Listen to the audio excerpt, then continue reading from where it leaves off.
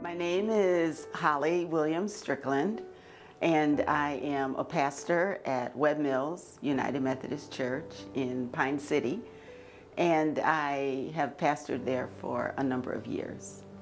When I saw the artwork Boxers, it reminded me of my grandfather, who was actually a professional boxer in the area. His name was George Williams, but he went by Cyclone. He also became a pastor, and he was powerful and very successful. And I also learned that, as my grandfather, he was full of integrity. The legacy that he leaves behind with not only our family, but also the community, is very inspiring.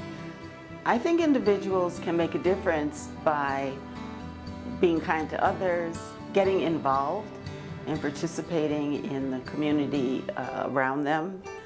And I think it's just a matter of being kind and looking out for each other.